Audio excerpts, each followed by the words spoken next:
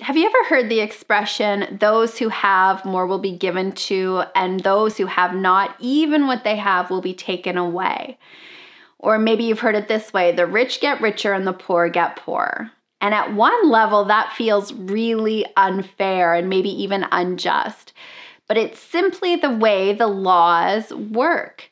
When we have an abundance mindset, when we're grateful, when we're counting our blessings, we attract more of that into our life.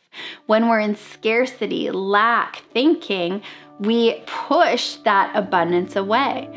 So when we have an abundance mindset, we continue to attract more abundance to us. In a time like now, when we're in the holiday season, it's easy to get into more of a lack scarcity mindset as we're seeing the money go out of our accounts. We're feeling this pressure.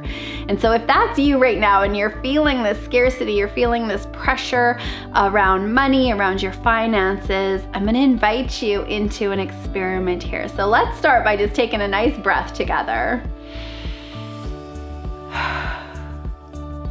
And this is the time where we want to look for our blessings, count our blessings, look for all of the abundance around us.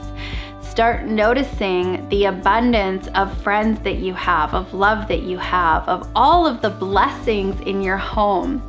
The abundance of maybe dishes or books or artwork or. But just look around your life and there's abundance everywhere. When we can walk into a grocery store and there's a whole aisle to choose from of different types of cereals or pastas, where we can walk through that grocery store and there's fresh fruit and vegetables for us to choose from. The abundance of stores to shop in, the abundance of choices that we have.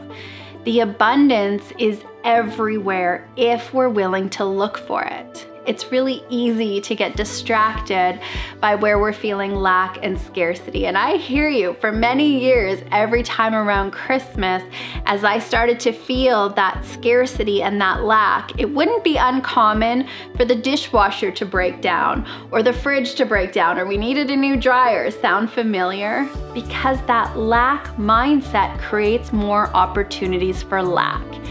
So this is your opportunity to breathe into the abundance that you do have. Make sure that you're doing your gratitude practice every day. Looking around, what do you have to be thankful for in this moment?